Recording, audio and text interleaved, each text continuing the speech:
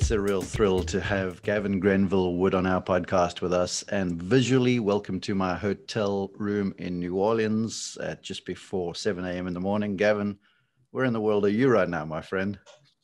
I'm just south of Oxford in the United Kingdom, and it is 12:50 p.m., nearly time for lunch. Yeah, you're busy teaching already, I'm sure, and I'm busy preparing for a broadcast. Okay, let's dive into this. Before we get into the meat and potatoes of this entire thing, I want to put you into perspective for our audience. Please share the short bio with us and how you came to where you currently are with the Leadbetter people. Yeah, so I've been coaching and specializing in teaching children for about 25 years.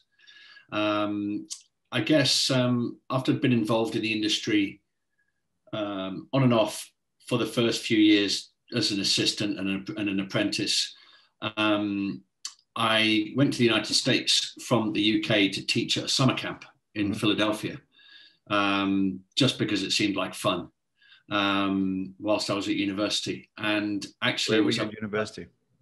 Brunel University in the UK. Mm-hmm. And I saw this ad come out for coaches to go and work for the Julian Krinsky School of Golf and Tennis. And actually, he was South African, and he was hilarious.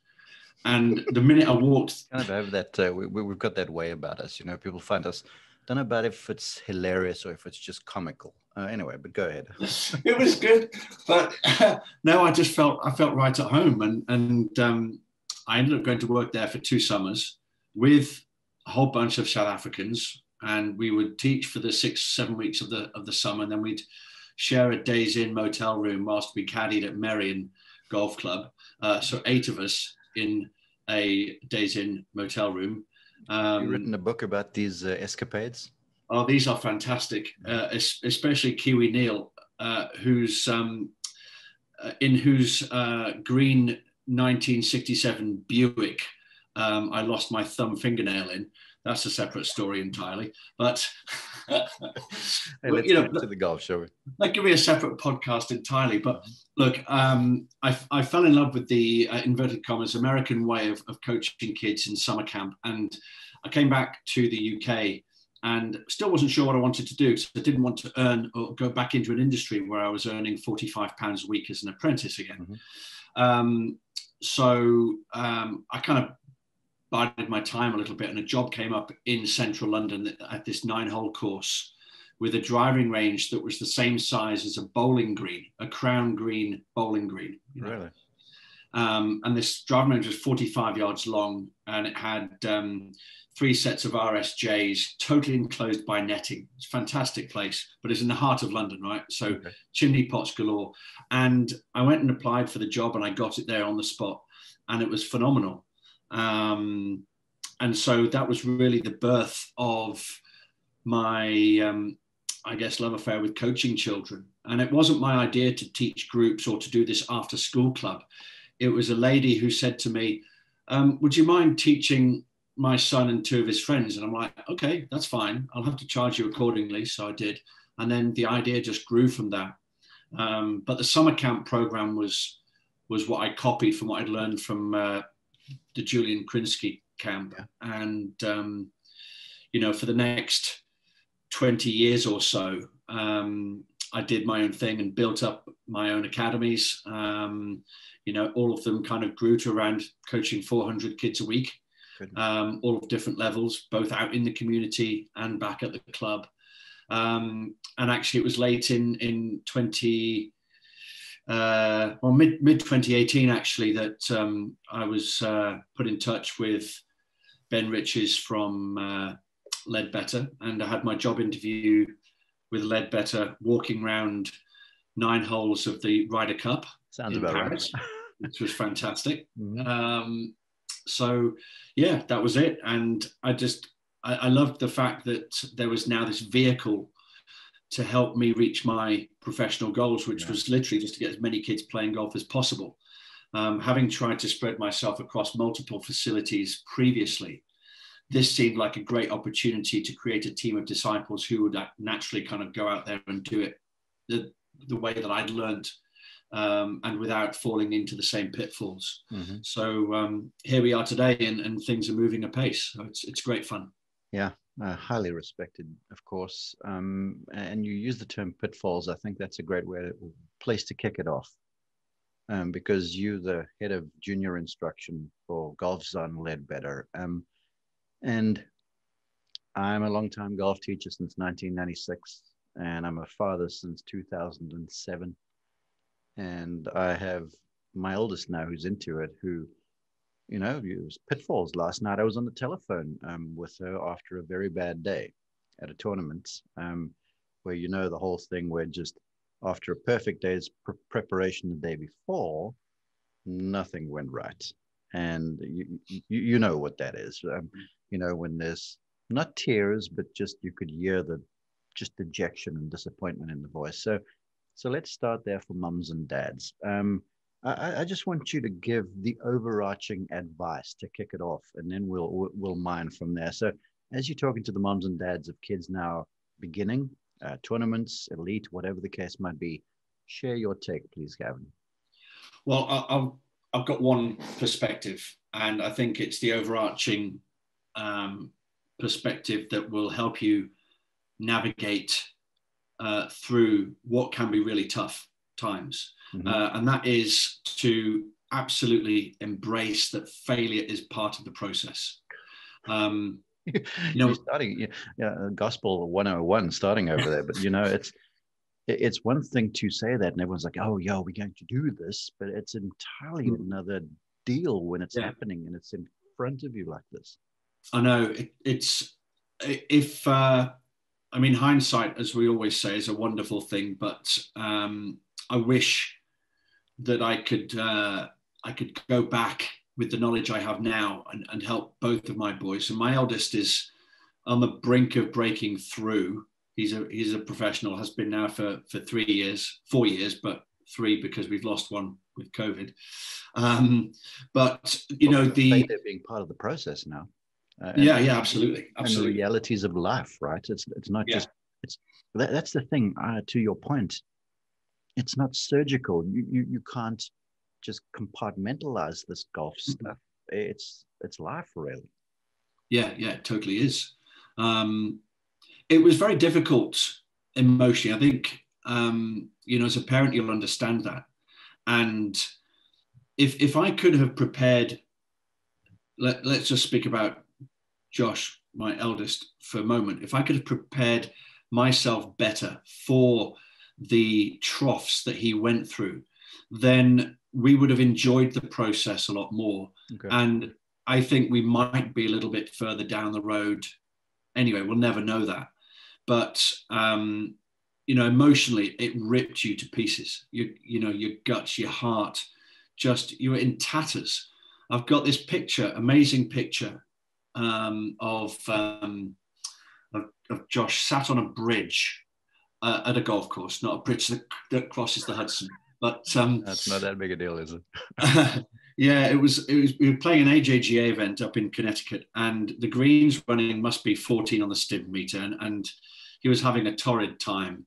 You know, coming from Georgia, where we lived at that time, playing on Bermuda, to going up to Connecticut, playing on these really super fast bend greens. Couldn't putt to save his life. And he was just sat on the bridge waiting to tee off on 18. And it's such a lonely picture and image that just spoke 1,000 words. And that was the only time in his life that he'd really ever wanted to quit. Of course, we had a very long journey back down to Atlanta from Connecticut at that point. And, you know, there's sometimes there's just nothing you can say to the kids. And you just have to let the process ride out. Is it okay not to say anything in that situation? Oh gosh, yes. Okay. It really is. It really is. I mean, you want to prepare the kids and say, look, right, and you have to, this is a constant barrage of the same message. This is going to be an up and down journey. It's going to be really difficult at times. It's going to be really easy at times. You're going to cry. You're going to laugh. you're going to be angry, you're going to just be excited, you're going to have all of these emotions, which are metaphor, golf being a great metaphor for life, you're going to experience in later life anyway. Amen. Preach, brother. We've got to learn how to deal with it. It's not about avoiding it. It's learning how to cope with bad days. It's learning how to play your best golf with your C game. Also understanding that you're never really ever going to play your A game. Very rarely will you have 18 consistent A game holes. So it's about arming yourself with the tools and the skills to cope with these troughs that you will inevitably go through. And as a parent, I'm going to be here to support you through that, because I know you're going to go through it. And I know I'm going to feel pain as much as you, but we're going to do it together. And I think that's probably the gospel, really, to help parents through this. Okay. I want to mine that a little further. The putting on the brave face thing, because you know what it's like. You've just shared a very personal story there that I appreciate. But moms and dads out there, like I'm in New Orleans on assignment. My wife was with my daughter who had a horrible day yesterday, and I was just getting text messages with scores per hole. And then I spoke with her briefly, and you could just hear how she was struggling, and she was putting on the brave face. But it's so hard. So equip the moms and the dads for this. I mean, because you used the term gutted earlier, which, you know, it's what it feels like at times. Help the moms and dads to say, look, no matter what's transpiring in front of them, I've got to be, you know, the support. I've got to be when they look over that individual who sees light, who sees the comportment showing that everything's going to be okay. Yeah. I mean, it's you know, when you have bad days, it's having the presence of mind to just take a step back and say, okay, so let's just take a look and see what happened, and find areas that we can use to learn and improve ourselves next time we go out. You know, with golf being, I think, one of the sports that where you mature the latest. I think it might be the latest sport that you do mature at, apart from maybe chess. Okay. But you've got an incredibly long time. Parents think that they've got to be peaking at 17, 18 years old, you know, and that is so not the case. The journey's barely begun at that point. I'm really glad you brought that up, Gavin. And it's really pertinent to you, Mark, because you coach a college, yeah. right? You're a stepping stone still. You're not the destination. And yet so many people think that you've got to be at your very best by the time you get to college. Absolutely not. You have got rough diamonds coming to see you, and you spend 4 years with them, and they are literally transferring through that 4-year period with you, and then they're going on to the next thing. Yeah. But you know, even when they've left you, they're still 4, 5, 6, maybe 7 years out from getting anywhere near the destination. Oh man, that's reality. And I'm glad you bring that up. And I think it's the perfect segue. And incidentally, I still struggle, just mea culpa here for people listening and watching, with being that individual. Now with my college team, when I'm watching them, I'm able to sort of not give them the blank stare, but be the guy it's okay. You know, I'll say something if it's necessary, something not critical, but something just to change the mindset perhaps, or the comportment. But as a dad, I struggle with the fact that my daughter's going bad, and I've got to be like, everything's going to be okay, because golf is such a real part of who we are. Yeah. So it's reality. I think if you embrace it, it's okay. But I'm glad you brought up what you did about the growth, because I find, and I want your take, the goal setting, I think, for moms and dads and kids is a miss oftentimes. And I think sometimes the goals that are set are inconceivable, maybe. Sometimes just completely out of whack, and they put unnecessary pressure on the young one. Yeah, absolutely. When Josh was 8, we sat down, and he's got ADHD and he's autistic to an extent. and so we knew his journey was going to be different and challenging.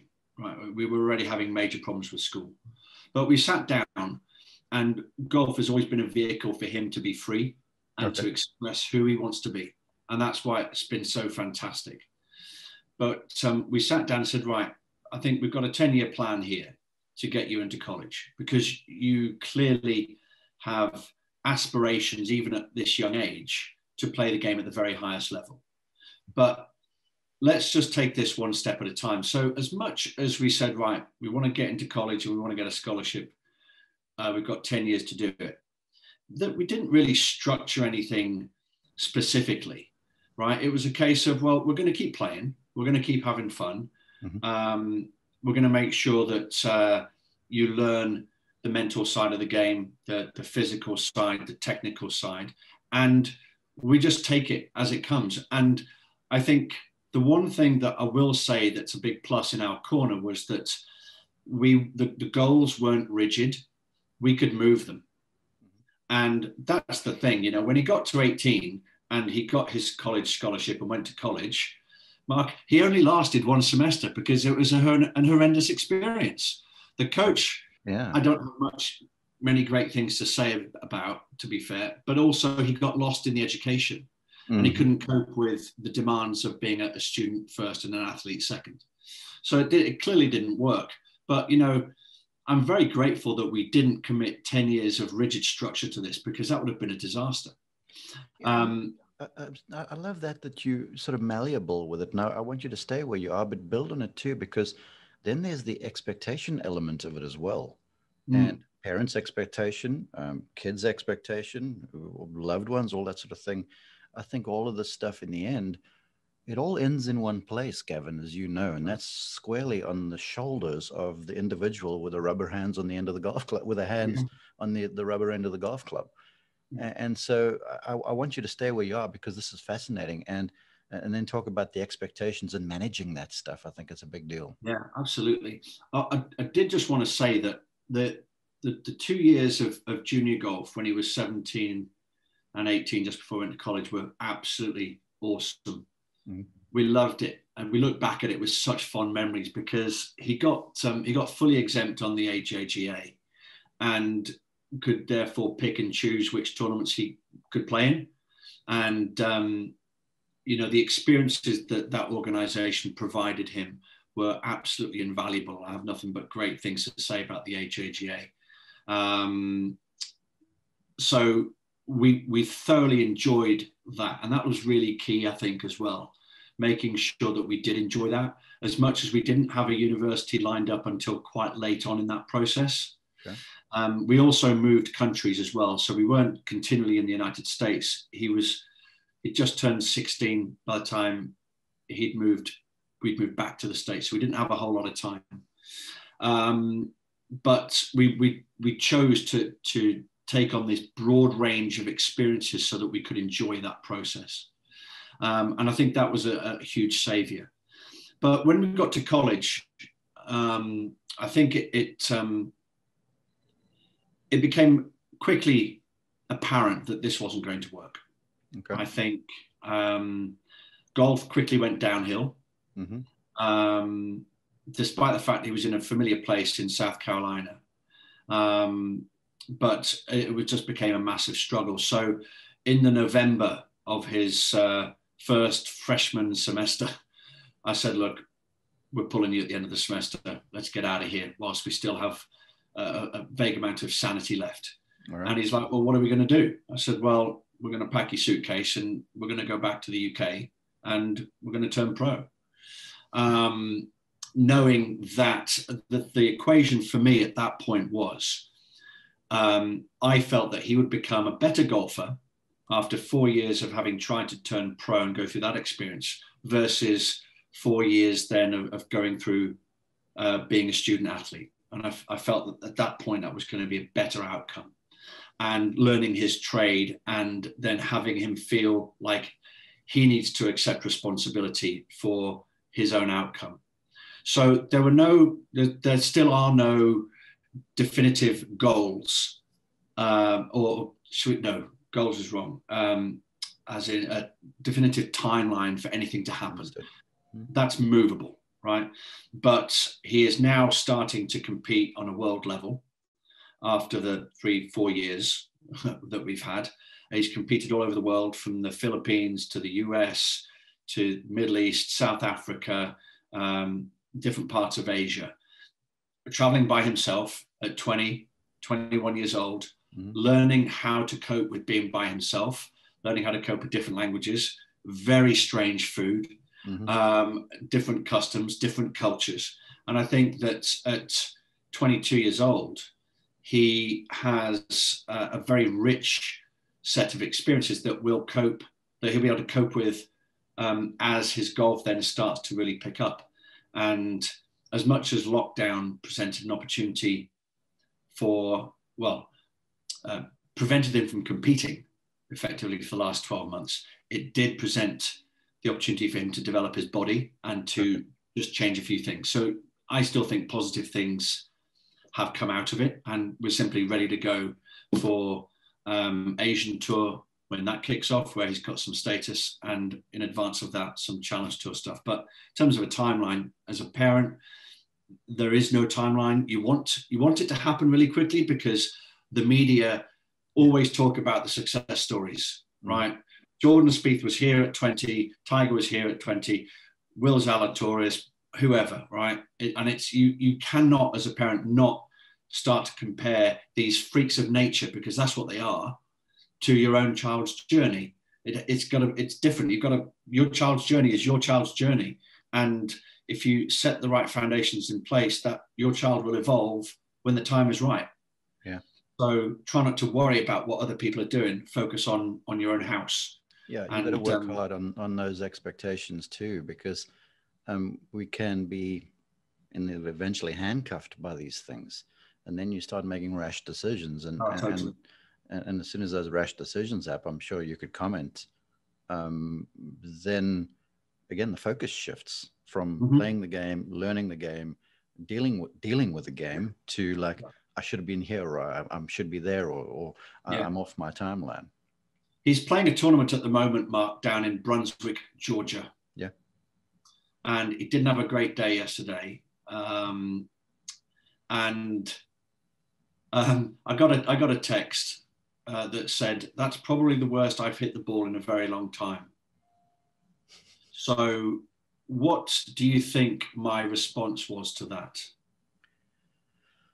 Well, knowing you, it would be something to the effect of, put it behind you. That's what golf is. Just try and get some clarity of the mind and go at it tomorrow. My response was, my first one-liner was, "No big deal, buddy. You'll figure it out." There we go. And then he said, "It just sucks because the course is so scoreable and so soft." I'm like, "Yeah, I get it. Make it happen tomorrow." And that was it. And the thing is, we also, when your kid, regardless of the age of your kids, right, they know that they've not had a great day. We don't need to dig any deeper. We don't need to open the wound any further. And we are very guilty of that, I think, as parents. I've been guilty of that. But that's so hard, because, we sort of do this maybe to appease ourselves, to make ourselves feel good in the process. We need to remember, as parents, folks listening, it's not about us. It really isn't. Exactly right. So have you ever seen, do both of yours play? My little one, she sort of dabbles, but not really, no. Okay. So have you ever seen your eldest miss a putt on purpose? Well, I don't have the luxury of watching as much as I would like, given, my broadcast commitments. So far, thankfully not. No. But, I guess, honestly, watching lots of golf with lots of parents in attendance, I've never seen it happen. Yet the reaction of some parents is that the kids do things on purpose. Yeah, you're right. The first thing out of their mouths, "What did you do that for?" That's widening the wound right there. The kids know they feel bad. And what we've got to do is to be part of the solution and not part of the problem. Amen. No wise words. One more question for the parents, then I want to dive into the kids aspect of this. I get so many questions about, okay, what events should the kids go to? And I find, again, I use the term rash, where all of a sudden it's like, well, now my child needs to play events, or my child's playing the wrong events. And parents are talking with each other. And the next thing, you're jamming this child into events and stuff. And the poor kid is just not going in there with a sense of calm that, from my work on the PGA Tour, everything these guys are doing is to try and create tranquility around them. But now it's racing from here to there, to this, to that, and I should be here and I'm not there. And so please advise on tournament selection. I would pick great locations to go to, okay, as opposed to specific tournaments, to create this broad and this rich experience that the kids have. We went and played Jordan Spieth's tournament in Texas, and it was just amazing going to Austin. Mm-hmm. What a fantastic city that is! Great people, great golf course, but it was a long way to go. Yeah. You know, it was a road trip and a half, and we could have played an AJGA that was much closer. You know, we did this one up in Connecticut. We've been down to Jupiter. We went down to Alabama. So we wanted to create experiences that were memorable, that we could experience as a family. And I'm very happy that we did that. So it wasn't as much about, I mean, look, you can get ranking points for most junior tournaments now in the US. The junior golf scoreboard is pretty broad. I would guess that you're looking to get enough stars to be able to compete in AJGA tournaments, because they are fantastic. And it's a building process.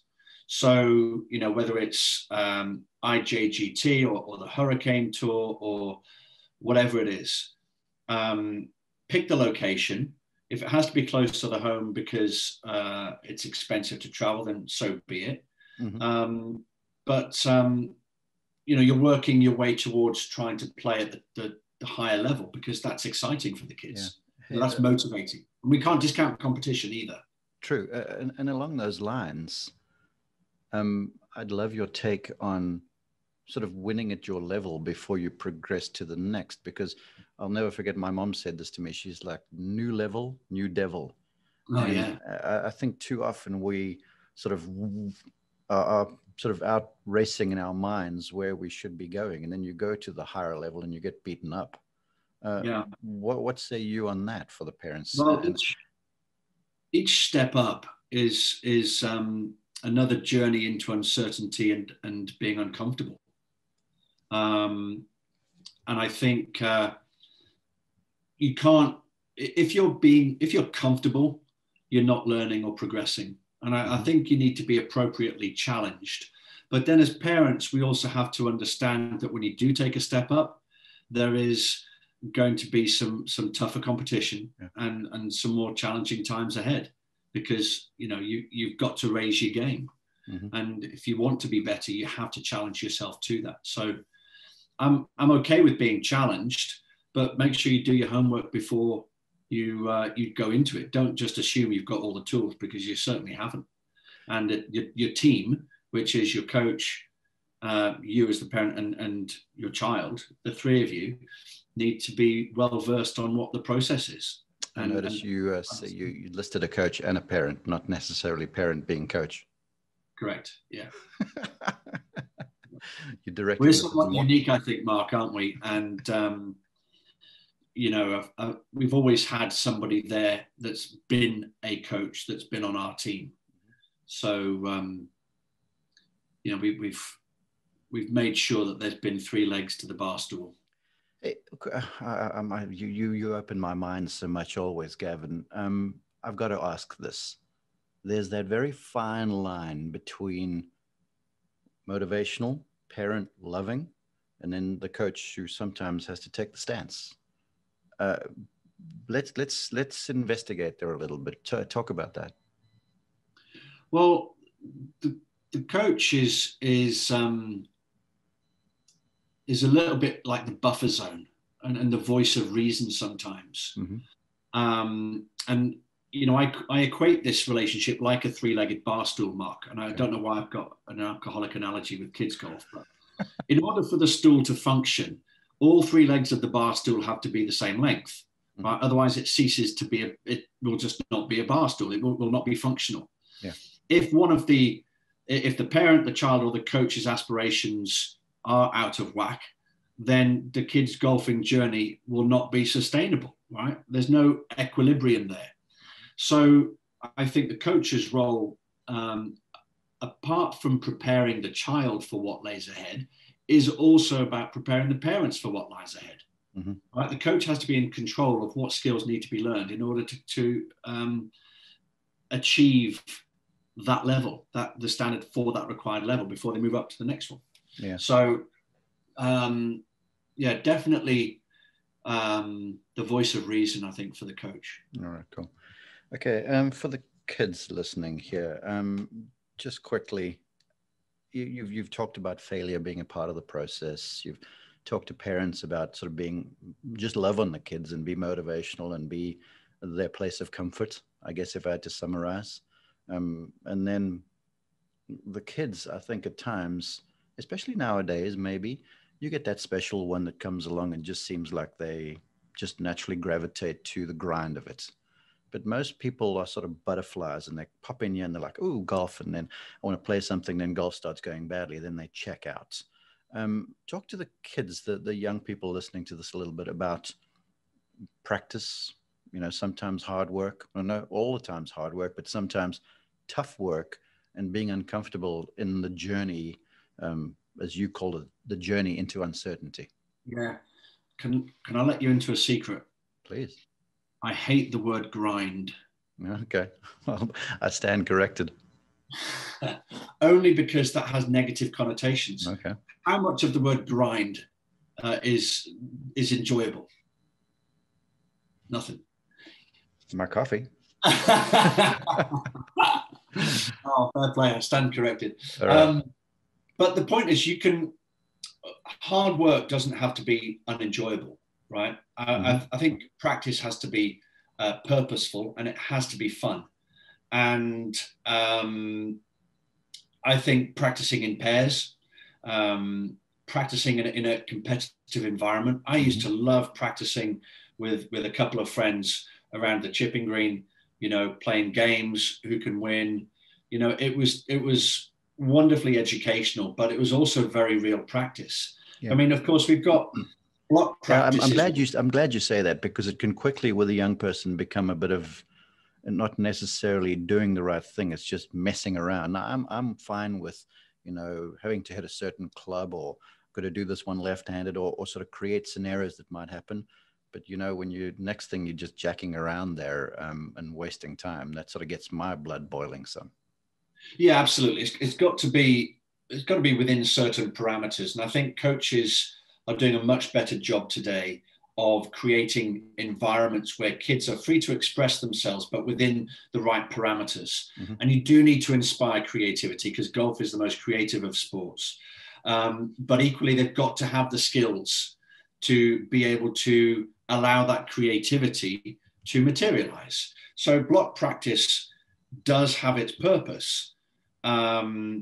But I wouldn't get bogged down with that being the only part of the process. You've got to balance it out with, random practice and regular forms of competition. And it doesn't have to be structured competition. It can be casual competition, like I've just described, whereby you're putting into practice the things that you have learned in your block practice and you're testing yourself, right? Competition is great. And I think it's very inspiring for kids at whatever level it is. And so as a coach as well, it becomes food for progress, and it arms the coach with information which they can use to improve the individual. Yeah. I think, experiencing failure. I mean, I often say that competition is only a problem when winning is the only outcome. And for me, there's context to that. If you have 50 kids, if you have 10 kids in your class as a coach and you have a competition and there's only one winner, I think that could be a problem. But if you have 10 kids in your class and each of them have their own individual goals that they're trying to hit, then you can have 10 winners in a competition. Mm-hmm. And if you solely focus on winners all the time, just based on score, that's the problem. But I think that you can create a competitive environment where kids are responsible for their own progress. And that becomes very healthy then. Yeah, I'm a big one for sort of modifying par for the individual. Yeah. You know, where, yeah, you want to beat old man par, you know, using the Bob Jonesism, but your par may be 42 on 9 holes or whatever the case might be. And as much as what that stings, that's just keeping things a little real, and it's making the goal achievable.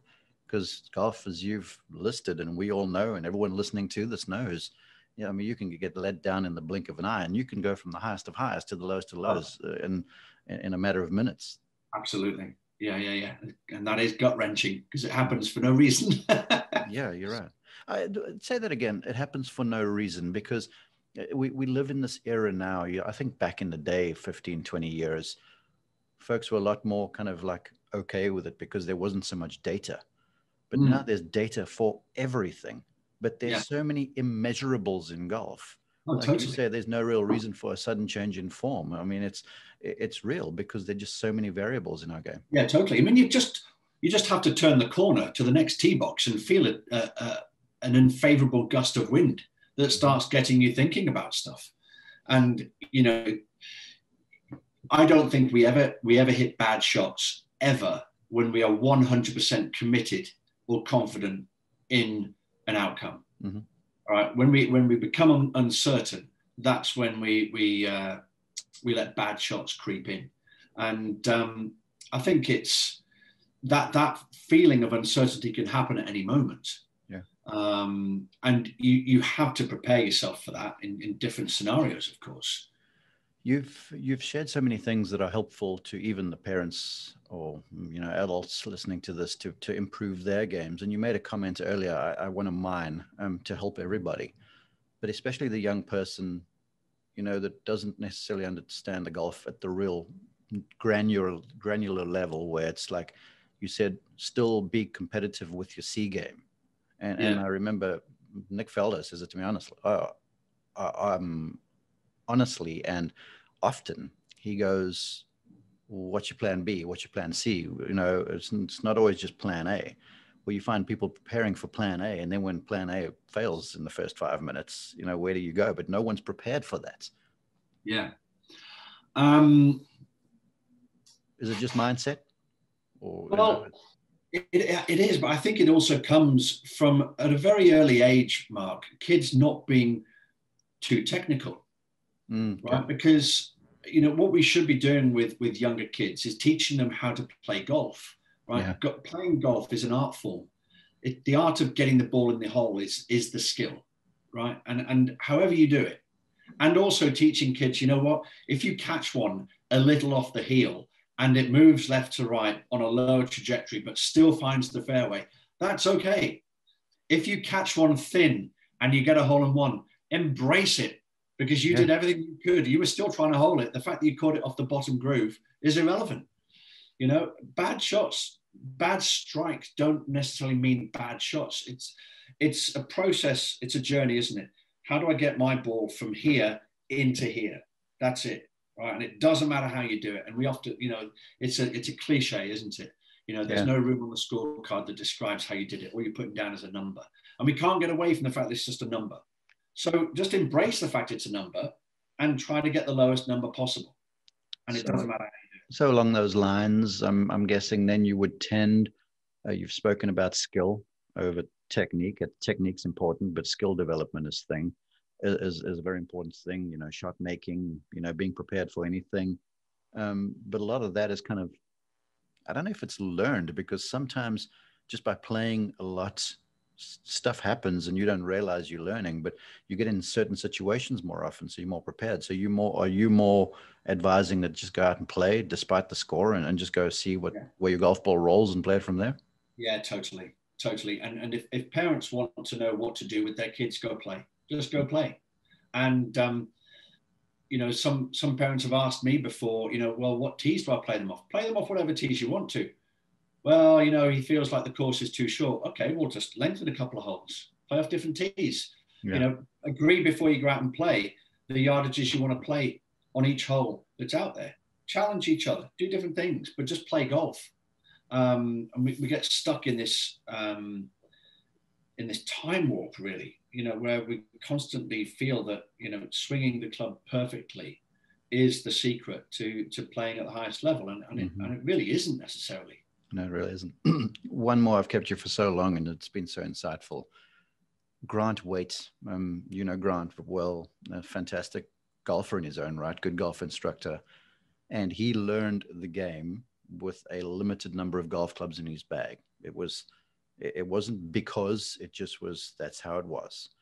And he still, and has advised folks on this podcast to, learners, go out there with only certain clubs and learn to be, you said it earlier, creative, and learn to realize that, sometimes I got to make, sunshine out of clouds, and I got to somehow find a way to survive whatever's going on. Yeah. You've got a set of tools. You've got 14 tools in your bag that can do different things. And we're trying to use them to the best of our ability, or, for the main reason that these different clubs were created. But at the end of the day, it's a stick that's designed to propel the ball from A to B, right? In a certain direction, right? And just go and use the clubs. Go and just go play. Mm-hmm. It's as simple as that. And I think, I never saw a driving range for the first 7 years of my golfing life. I was brought up in the Isle of Man, and there were no driving ranges. We had a practice area, but we never really hit balls. We just played and played and played. Sometimes 3 rounds, sometimes 4 rounds per day in the summer, and it was all the education that we needed. Just the ability to get the ball in the hole. You figure it out. And we don't often give enough credit to kids for their ability to figure things out. They're wonderfully intuitive. Their learning curve and their growth spurt and maturation is, the curve is so steep when they're really young. Just so let them experience it. They will figure it out. Yeah, that curve is not a straight line, sadly. It's got a lot of humps and hollows, but as long as it's trending in the right direction. Yeah. Gavin, tremendous stuff. You've been so gracious with your time. Thank you. The insights have been awesome. If folks want to find out more, share the social media handles, where they can reach you and the like. Yeah, at Leadbetter Kids on Instagram. Okay.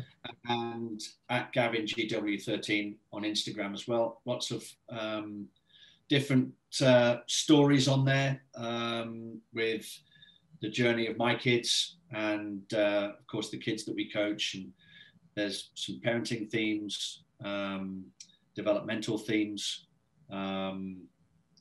personal strength themes, just stuff that's designed really to help people. And what's good news is we're talking about kids in this, but, all of us are mature in different stages of the game. So I might be 50, but I might still be a kid in golf, and there's a lot still to learn. So everyone can learn.